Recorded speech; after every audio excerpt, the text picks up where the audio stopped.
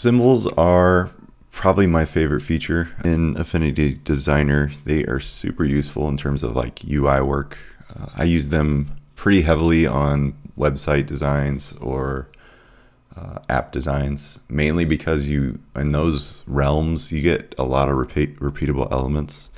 Those elements tend to have the same styles, or at least kind of same characteristics. To demonstrate this, I want to do a quick video about these and the symbols panel itself and all the little features that come along with it.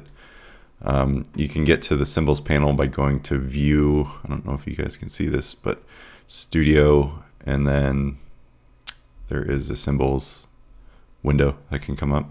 By default, it's hidden, so you'll have to find it.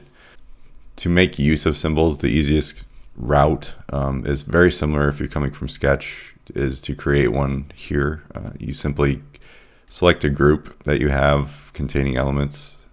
Make sure you're not selecting the interior elements, or those will become symbols independently. You don't really want that, I don't think. So when you create one, it just shows up in this panel over here, and then you can drag however many of these you want onto your page. And as a document-wide feature, these update based on what you change as a symbol. That's kind of the definition of, so you see here, everything turned to submit, or if you wanted to update the color, we can do that too. So, okay, cool. I think with modern application design apps now, this is kind of a standard feature, but man, the days of old Photoshop pixel pushing was a pain to do that stuff. But essentially, if you wanted to have, say, a symbol that maybe is a little different than the other one, or you just change certain things about it, but you don't want the first one to change, you can do that pretty easily with this sync feature. I don't think Sketch has something like this. If it does, I'm not aware of it, but it's pretty cool. Like, you uncheck the sync feature, then you can change the element itself to be whatever you please. So whatever button, I don't know.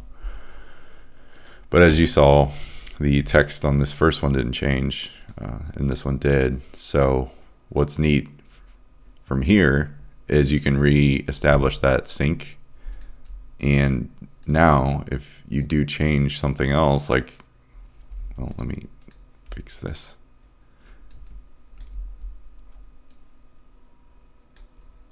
I believe if you do establish this, those update for each new instance now. So that's pretty useful.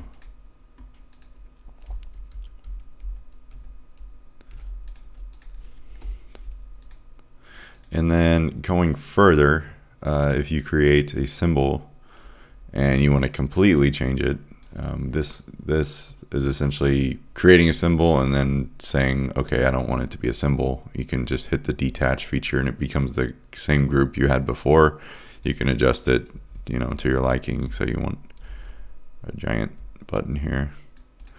And these buttons are from a current project I'm working on, if you're wondering.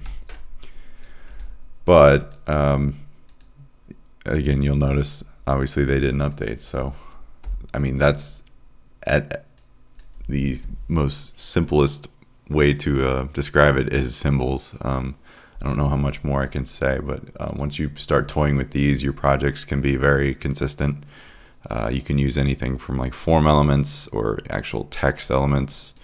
You can even use images, etc., that become symbols that you reuse a lot, and then from there it's just like endless. So that's symbols.